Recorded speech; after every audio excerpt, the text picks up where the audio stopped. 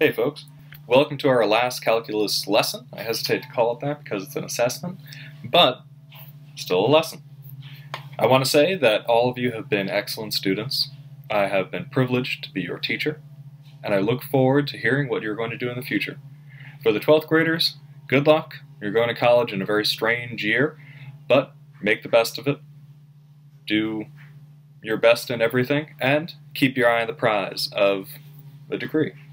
For the 11th graders, I will look forward to seeing you in the halls next year. I probably won't be your math teacher. You'll have someone else. That'll be all right.